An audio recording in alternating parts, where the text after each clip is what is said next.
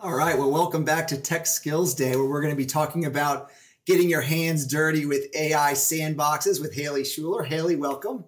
Thanks for having me, Drew.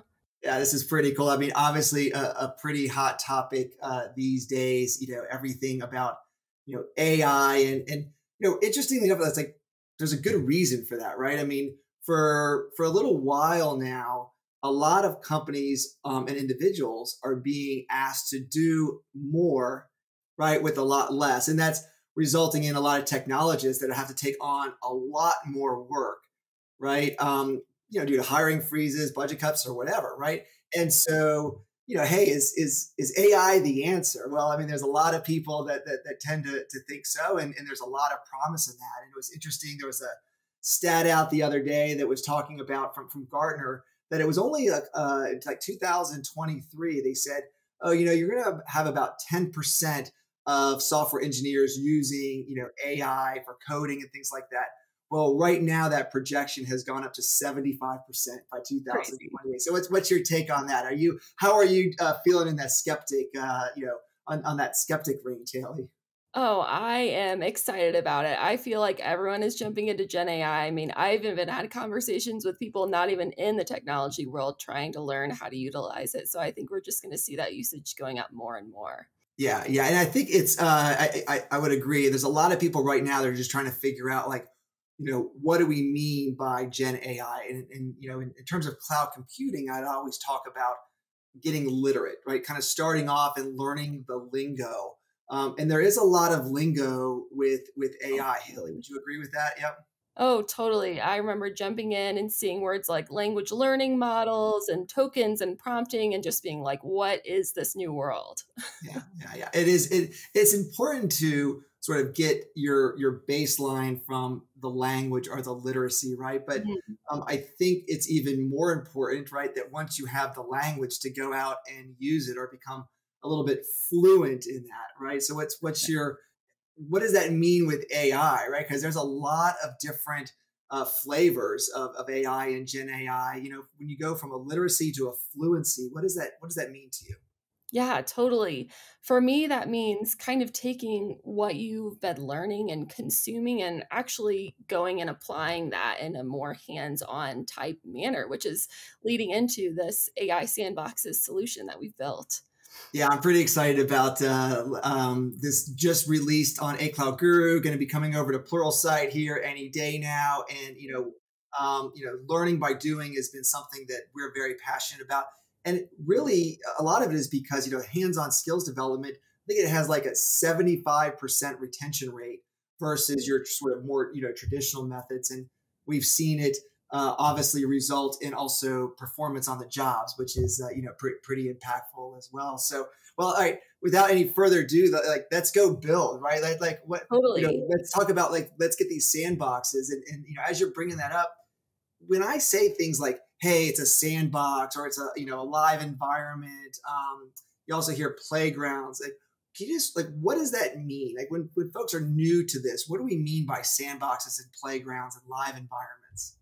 Totally. That is a great, great question, Drew, and a good segue. So, sandboxes are basically real live practice environments where you're given access to different technologies to practice and play around with.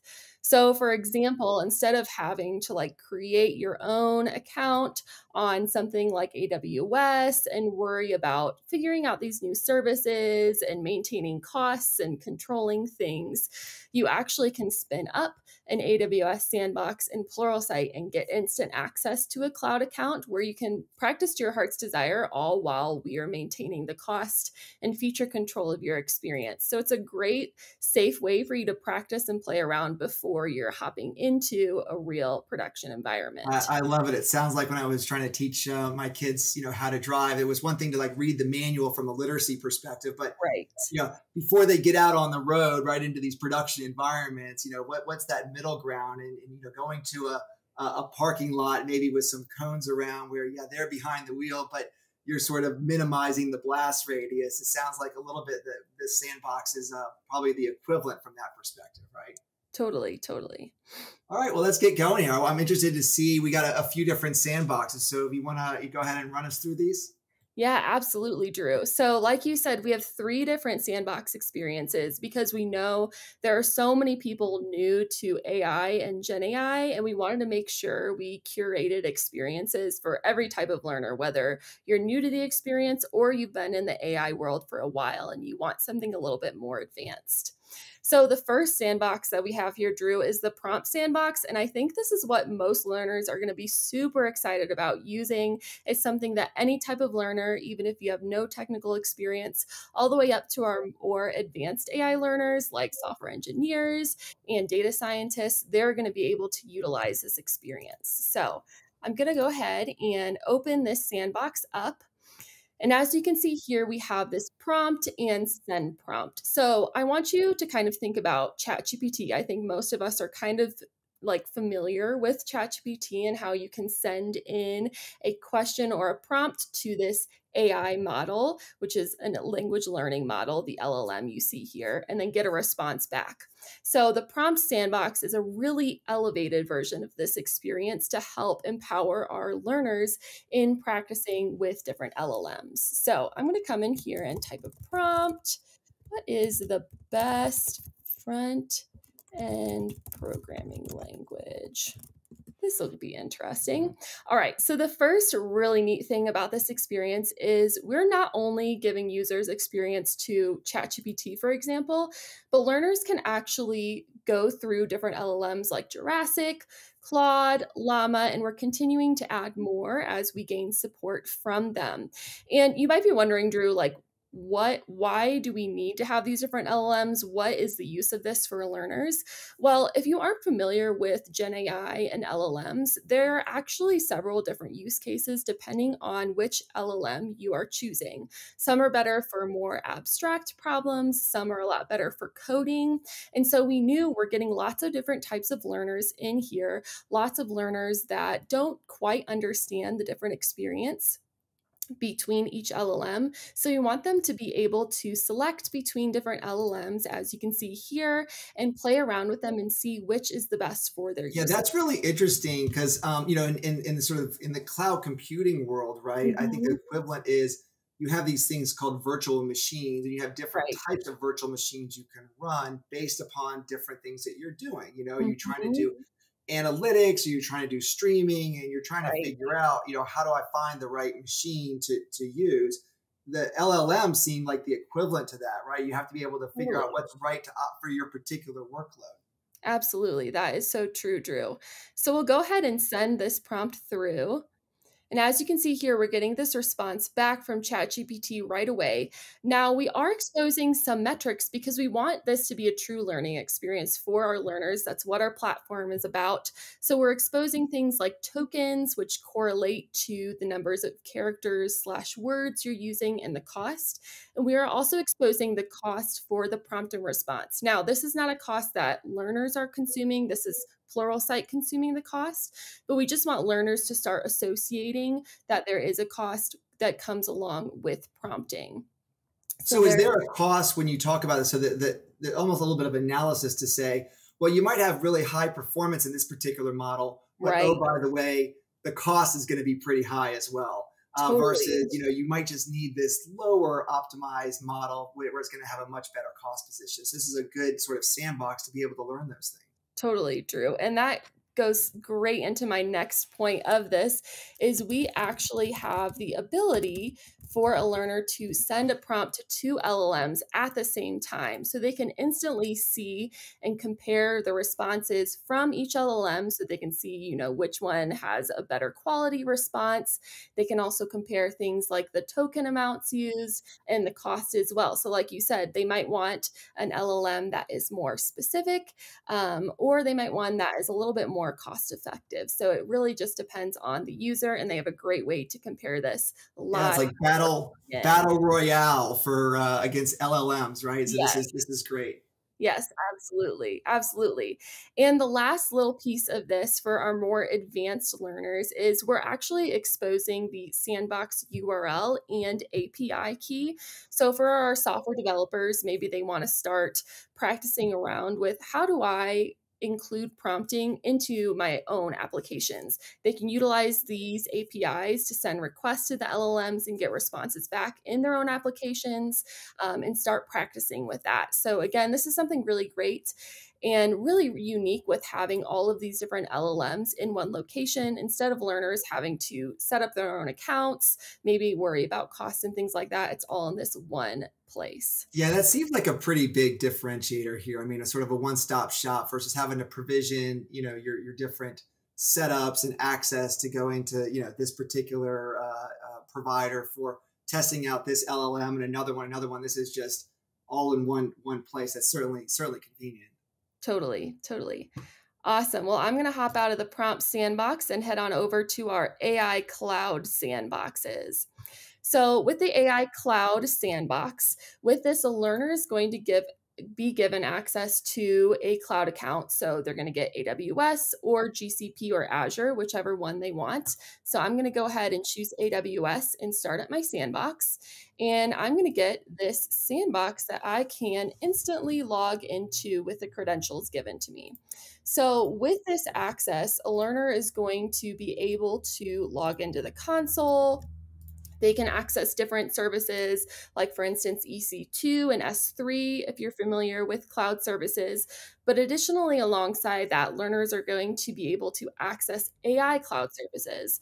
So in AWS, that's going to be Bedrock and SageMaker. And Azure, that's Azure AI Services. And Google, that's Vertex AI. So I know this is going to be really exciting for a lot of our, cloud engineers, software engineers. But even our less technical learners, you can hop right in here and utilize something like Bedrock. And I'm going to come in here. If you aren't familiar with Bedrock, it's an area where you can use different models and, again, play around with prompting. I'll open one up here. You can play around with things like the parameters, temperature, and top P. So, again, a little bit more advanced of a prompting experience. But learners can come here and play around. They can see how to integrate this within their own cloud architecture. And again, in this secure environment where they're not having to worry about racking up This is costs. so cool. I mean, so many companies right now seem to be trying to figure out, how are we going to be leveraging services like Amazon Bedrock from AWS to build AI solutions to deliver to customers. And I think this is a great way to help with that experimentation, which is such a fundamental part of the cloud. I was just listening to a talk the other day. Custom Ink is using Amazon Bedrock for generating a lot of the images as people come in to Yeah, try to figure out their t-shirts, and so they're building different agents on this using this particular thing. So many different use cases, but this is a great way to come in and experiment without having to incur a bunch of costs as part of that, right? It's pretty neat. totally. Totally. Awesome. So I'm going to go ahead and hop over to our third experience, Drew. And this one is going to be a really niche experience for our more advanced AI learners. So people like data scientists, machine learning engineers, and some software developers are going to be really excited about this. And what it is a one-click experience into a SageMaker Studio notebook. So a learner is going to be plopped right in here. They can play around with different models. They can do things like working with data sets, working with different programming languages, and all without the hassle of having to install this on your own laptop or computer and having to set things up, worry again about costs or configurations. It's all just easy access for you to jump in and start playing around. That is pretty awesome. So it seems like the solutions here, they it's almost like Goldilocks, right? And the three bears in terms of you're starting off in the LLMs, a little bit more of the prompt engineering, looking at what models are most optimized for you and getting comfortable with that. Then going into the actual services within the particular cloud providers and Right. saying, well, hey, how do I leverage those models and potentially integrate them with other cloud services to start building and putting together these pieces for customer value? And then there's the data analytics, the real underlying heavy duty, heavy lifting machine learning. And you mentioned, with AWS on SageMaker in particular. And all of that's available currently on A Cloud Guru and soon to be available any day now within Pluralsight. Is that right? Did I get that right? Yes, totally, Drew. You summed it up perfectly. Well, I love it. So, all right, we have a lot of folks that are, in different stages of the career. We're going to be doing a lot of talk coming up here about, really getting started with your cloud career journey in particular, and importance of certifications and hands-on experience is such a big part of that. Yeah. As folks want to get started with AI and get access to these labs, like, what's your recommended starting point? What's that call to action around? Okay, well, great, these exist. What do I do now? Absolutely. Well, like I said, the prompt sandbox is a perfect place for anyone to start, even if you're not familiar with it. It's really easy to use. You're just typing in a prompt and sending it. And even if that's intimidating to you, we also have a number of an amazing prompting courses and other Gen AI and AI courses on skills and on ACG that learners can jump in and start learning if they're wary about hopping into these experiences. But I have to say, prompt sandbox, anyone can use it. Haley, thank you so very much for walking us through this. I'm really excited about this being integrated into the whole kit and caboodle on Pluralsight.